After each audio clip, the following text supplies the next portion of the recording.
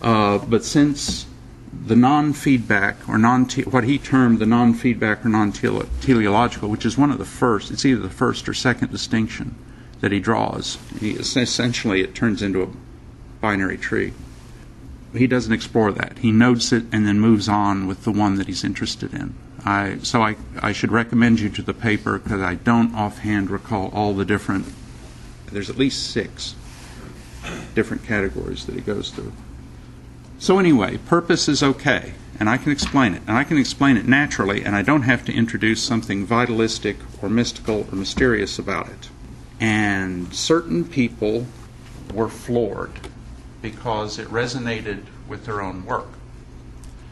First off, there was Warren McCulloch, who was interested in the nervous system, what it did, and how the nervous system managed to participate in self-regulation, control of behavior, and so on and so forth.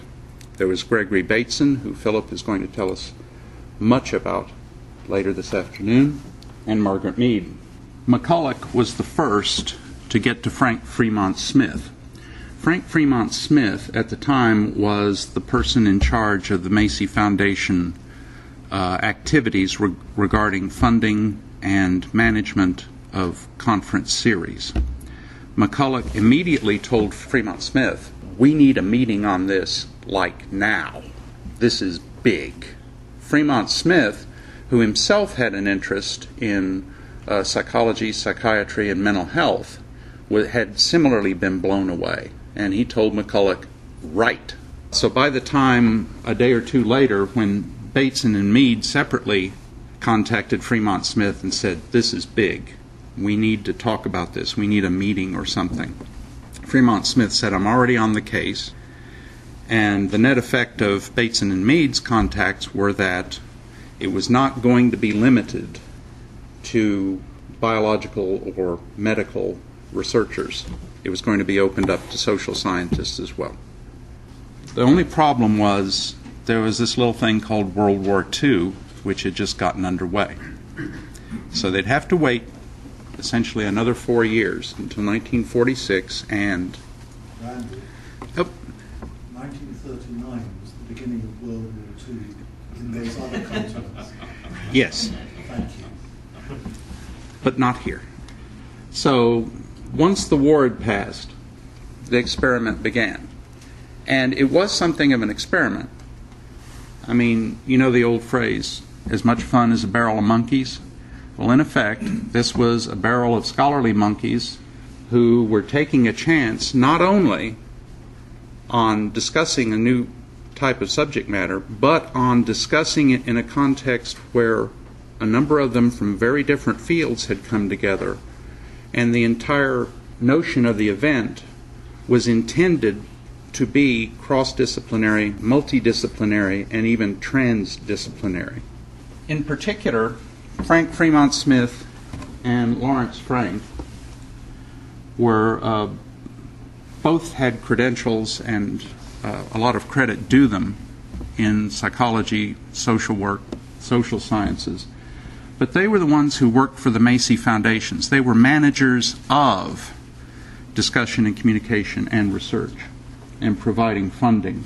They were enthusiastic about setting it up. In particular, Fremont Smith was interested from the beginning in the idea that this circular causality purposive system kind of thing that Rosenblueth had spoken about could serve as the basis of a truly transdisciplinary field that would cut across the divisions and compartments that had separated a lot of them previously. In 1946, they started with the core group, which was Fremont Smith, Frank, McCulloch, Mead, Bateson, and Rosenblueth, carried over from that 1942 session. Additional people drawn from a number of other fields, including Norbert Wiener and Julian Bigelow, and others. There would later be other core members, including one Heinz von Förster, who I'll mention later, and about 44 guest attendees in 10 conferences that occurred from 1946 to 1953.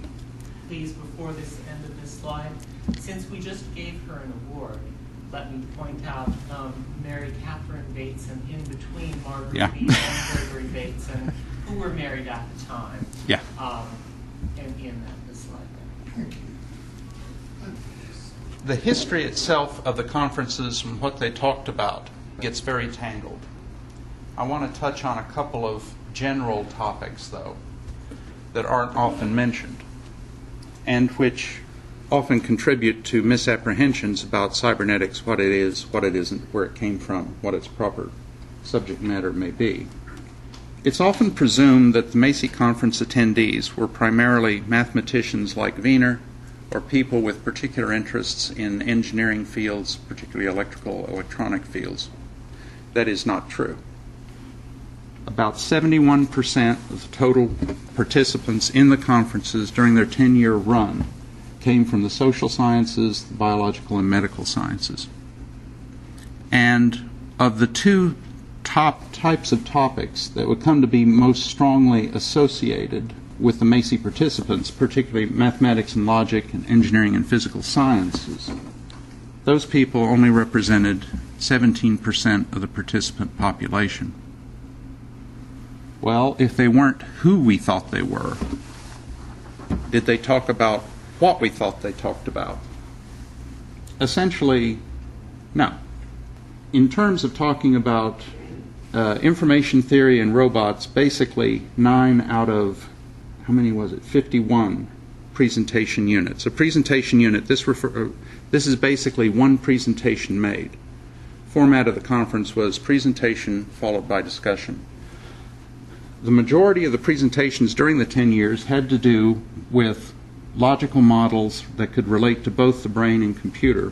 Second place went to human and social communication with 11, of which only 6 had anything to do with human language or natural language at all. The last entry, general epistemology, is the only presentation that was more or less philosophical in nature. It was by, what's his first name? A psychiatrist named Kuby.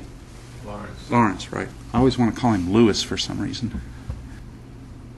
He touched off a huge debate about something that would become a big deal later.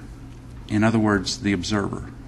To the best of my knowledge, the response that he set off, not his presentation, was one of the few occasions during the Macy conferences where the notion of what we now always talk about as the observer arose. So how did it come to have a name? If it was an amorphous field and there were different people and they were talking about it in different ways, how did it come to have a name? Well, first it was feedback mechanisms and circular causal systems and biological and social systems. Then they shortened that somewhat, teleological mechanisms and circular causal systems, and then they went back to mechanisms again. But these same elements appear again and again and again, until the 6th conference, when a new arrival from Austria, one Heinz von Forster, shows up. He's new to the States, he's new to the conferences, but he's very enthusiastic. He's the sort of newbie that the old pros would immediately give the scud work to, and they did. They appointed him as the editor of the proceedings. And they specifically said because he needed to improve his English skills, and this would be a wonderful opportunity. The first thing he did, though, was he said, I'm having a problem with this long title. And there in the meeting, he said, I have a proposal. Can't we shorten it to simply call it Cybernetics? Name it after Wiener's book, which had been published, which was essentially brand new at the time, published the previous year. And so from that point onward, Cybernetics became the running title. It wasn't done because of any general consensus. It wasn't done because of any theoretical debate. It was done for Heinz's convenience in editing. And I still suspect it was not the best idea he ever had, because it would cause tremendous problems afterwards. Can I just add a tiny thing about the circular cause and feedback mechanisms type? That appears on several of the proceedings, which were invented for Heinz in a sense. There weren't any before he became editor.